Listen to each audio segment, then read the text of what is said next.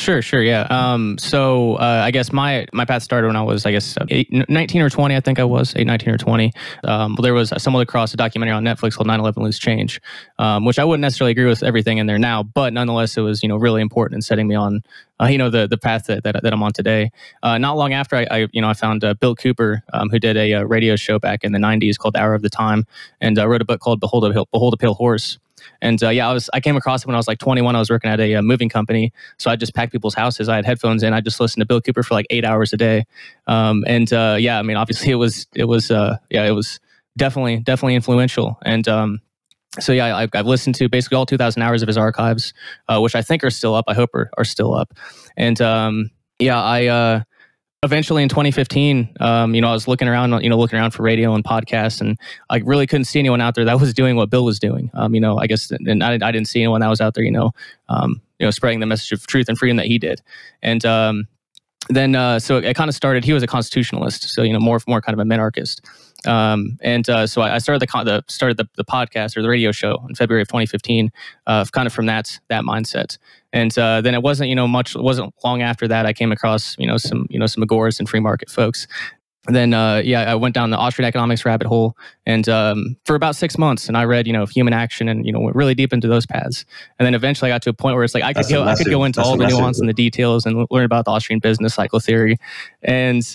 But it's like at that point I was like, okay, the free market's the way to do it. Coercion's wrong. Like, what are we going to do about it? And in physical space and time. So very, very quickly early on in my radio path, I switched over. We did in 2016 we started what I call the direct action series.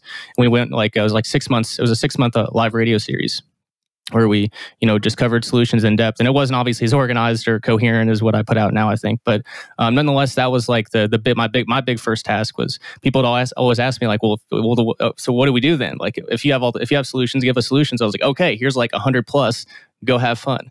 And it was just the perfect thing, the perfect thing.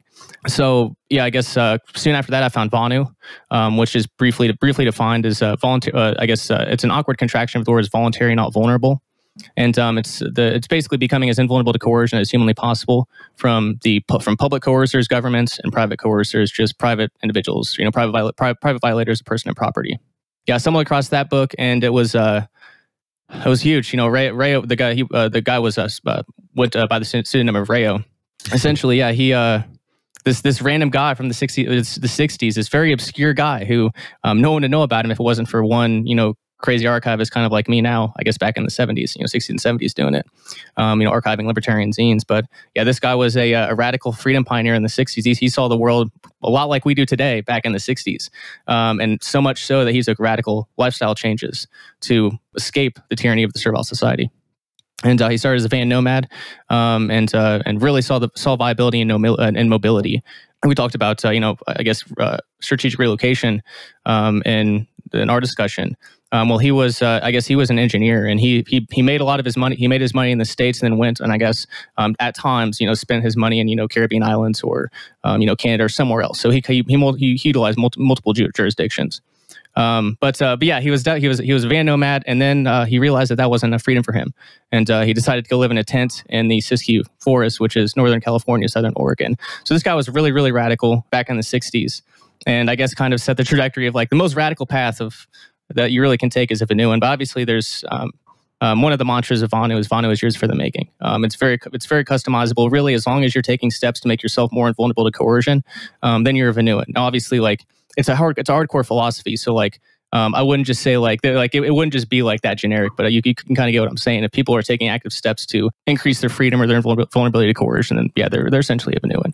I guess that's a brief overview of VANU, and I guess So yeah, that was in 2016 when we started that podcast. Yeah, I guess since then it's just been, it's. I guess there are a couple other big things too. I went to Acapulco for a couple months and lived there.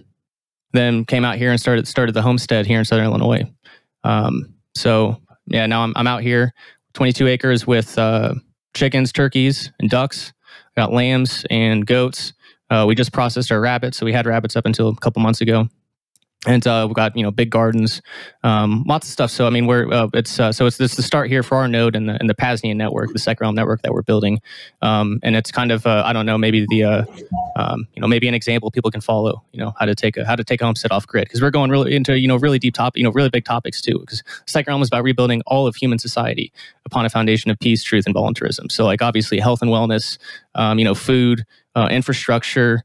All of these things are super important. They're part of the human experience, and we need to have our own. But we got to build our own alternatives for sure.